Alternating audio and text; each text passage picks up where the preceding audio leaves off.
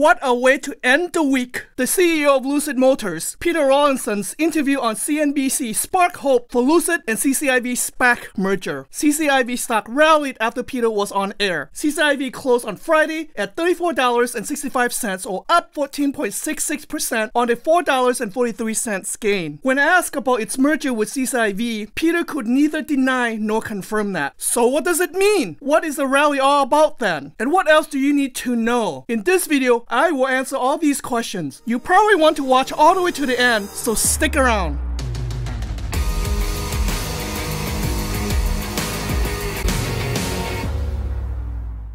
Sawadee Krap, that's hello in Thai, and welcome to Quantum Finance. My name is Anthony, and I'm a former engineer and data analyst turned entrepreneur and investor. In my prior career, I was very successful in creating predictive models for Fortune 500 companies in Silicon Valley using historical data to predict future outcomes. I applied my knowledge to my own portfolio, and in the past 12 months, I grew it to more than 500%. In this channel, I focus on high growth and disruptive technology stocks for short-term momentum trades and long-term investments. If you're new, welcome. And if you're returning, welcome back and thank you for your support. Please help us grow this small channels to 5,000 subscribers by hitting the sub button below. Make sure to hit the notification button so you get my latest video update. While you're at it, please do like, share, and comment. Let me know what your thoughts are below. I will see you down there. Please note that this video is for entertainment purpose only. I am not licensed. However, that does not mean that I won't present you with facts and trading ideas that will supercharge up your portfolio. No BS and straight to the point. So let's get right into it. If you're new to the Lucid and CCIV merger news and want to know more in details, please check out my prior videos, as I don't want to repeat a lot of the circumstantial evidences in this video. I will, however, provide a quick and short recap for those who are new to the Quantum Finance channel. On January 11, 2021, Bloomberg announced that Churchill Capital, a blank check company from Michael Klein, was planning to take Lucid Motors public. Investors have been bidding up CCIV stock in a frenzy because of its electric vehicle disruptor status. However, the uncertainty of the SPAC merger has caused some volatility. Just last week, the Saudi's Public Investment Fund was in talk with Lucid to build a second production facility in Jeddah, Saudi Arabia, which weighed on CCIV shares. Then earlier this week, the Wall Street Journal wrote an article claiming the merger announcement was far from happening, creating a plunge on CCIV share price. Make sure to watch my other CCIV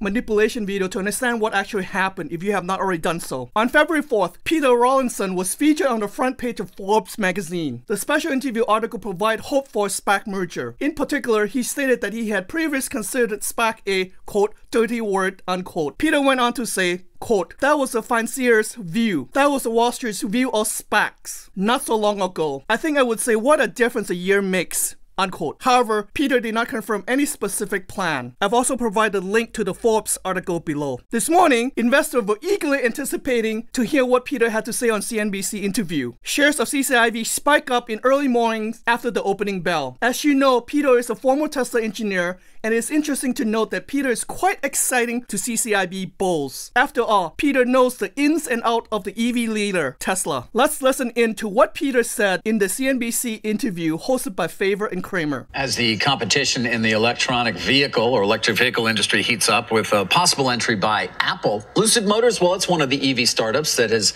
garnered a great deal of attention. We're very happy to have Lucid CEO Peter Rawlinson join us now to discuss the industry overall. Peter, good to have you. You know, where is Lucid's place going to be in this industry, given a potential entrant from Apple years from now, but more specifically, Tesla, obviously, GM committing so much to the industry, Ford, and even the luxury automakers in Europe as well starting to ramp things up. Where does your company fit in? Well, you see our very first vehicle, the Lucid Air, in the background behind me, and we're aiming initially, unashamedly, at the luxury space. Luxury cars are dominated by the grande marques, Mercedes, Audi, BMW, Porsche, and they all have one thing in common. They're all gasoline. So there isn't an electric luxury car available in the market. That's our first position.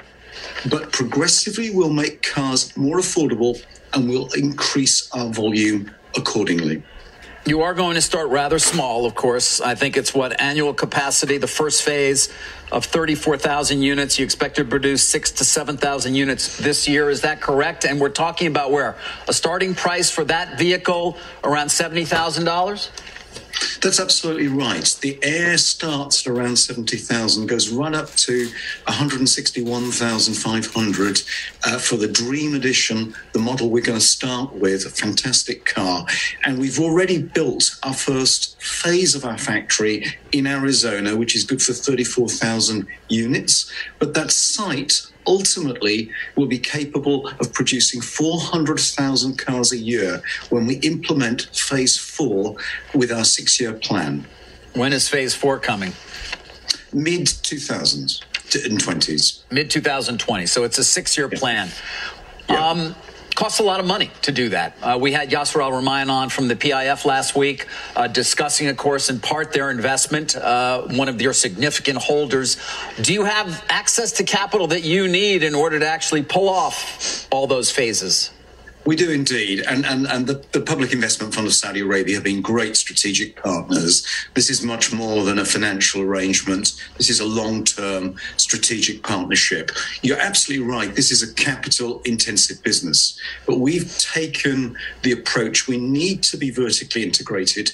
There is no substitute for having in-house manufacturing and an in-house retail experience. So we're having our manufacturing in-house and all our retail studios, and we've already opened 6 of those right across the US. Peter, Jim Cramer, as we talk, I'm exploring the idea of reserving with a credit card the Air Dream Edition, $161,000. Why am I doing that? Because it's available summer of 2021. How many other people are reserving their various Lucid Airs right now? And can you give me a sense of the demand each day? Well, it's overwhelming, Jim, and I'm really glad you have impeccable taste, sir. We have a bulging order book. It's growing daily as people are becoming much more aware of us as a company, as a brand. We were pretty silent. We were in almost stealth mode until our global reveal just last September. I like the car to do the talking, and, you know, it's going to be an amazing product when it comes out this year. But what do we do? I know you work with Elon Musk. You've got a cordial relationship with him. This is 517 miles projected range, 800 horsepower. Obviously, that's 0 to 60. I don't know, in 2 seconds. What makes me want to pay this much more than a Tesla? Everybody loves Tesla, don't they? I mean, high consumer satisfaction, that kind of thing. You're absolutely right. I mean, Tesla's done an amazing job, and that's what's placed it in its preeminent position. But Tesla recognizes this is a technology play. This is a technology race. That's why Tesla enjoys such a high market cap. And I'm really disappointed that the traditional auto industry hasn't really taken up that baton and really compete with Tesla at the top table. Now, our car is competing overtly in the luxury space against the likes of Mercedes-Benz. So I don't really see us as a direct competitor as Tesla in the product. But it is a very valid comparison to compare us with Tesla in terms of our technology. And in a sense, Lucid is a very similar position to where Tesla was 10 years ago. Tesla had the tech, the other entries didn't. And we see today a whole phalanx of startups in the EV space. They don't have the in-house technology. That's what differentiates Lucid.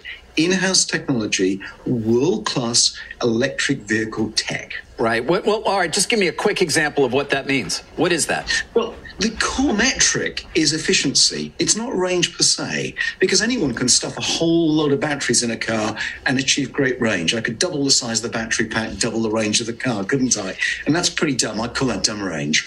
What really matters, the most telling metric of where any electric car company is today, there's a single metric, and that is efficiency. How far can I go per kilowatt hour? And we can go well over 4 miles per kilowatt hour. This is world-class technology here in the US. Lucid's going to take the tech the next level. That is our mission. Notice that Peter was very excited when he talks about Lucid and its technology. Key takeaway from this is that Lucid is not a competitor to Tesla when it comes to an EV car. Lucid differentiates itself as a technology company first, and this is where Lucid will compete head-on against Tesla and other EV companies. While on air, Faber asked Peter to comment on the CCIV merger. Let's chime in on what Peter's response. All right. Well, Peter, if I want to get a sense for how investors view your company, I need to look no further than shares of CCIV. That's the symbol for Churchill Capital Corp. It's a SPAC. And I'm sure you're aware of the fact that the speculation around it has been that you will merge with it to go public. Is that the case? Well, you know I can't comment on any such matters. I can neither confirm nor deny any such thing. Well, let me ask it in a different way, though. Given that we've watched... You guys be the judge of this. Is CCIV and Lucid merger going to happen or not? The story here continues to be very appealing, doesn't it? Did you notice Peter's facial reaction and body language and how he initially hesitated and carefully worded his answers with a big smirk on his face? Of course, Peter could not comment on the CCIV stock rumors or the SPAC merger announcement because of this SEC rule. Under the website sec.gov/rules, under the New York Stock Exchange Company Manual, Section 2, Disclosure and Reporting Material Information, Section 202.03, dealing with rumors or unusual market activity, it clearly states that, quote, if rumors or unusual market activity indicate that information on impending developments has leaked out, a frank and explicit announcement is clearly required. If rumors are in fact false or inaccurate, they should be promptly denied or clarified, unquote. I have provided a link to the SEC rules below. You can click on it and read it for yourself. So what do you think? Personally, from what I see and how Peter responded to Faber's question, I can only conclude that the merger with CCIV is imminent. And if the merger is announced this Sunday via the Super Bowl advertisement or merger Monday, I anticipate CCIV to spike up even higher. As previously stated, CCIV will reach a $45 to $55 very quickly post-merger announcement. Just a reminder that we're still waiting for the requisite US Securities and Exchange Commission filings, or aka the official merger confirmation. Without an official merger announcement, everything that Peter Rawlinson or Kevin Klein announces comes under great scrutiny. Today was no different. And with that, have a great weekend, guys. So there you have it. If you find the content of this video valuable, please hit the sub button below if you have not already done so. Please do like, share, and comment. Let me know what your thoughts are below. I will see you down there. Happy trading and investing. Let's go make some moolahs!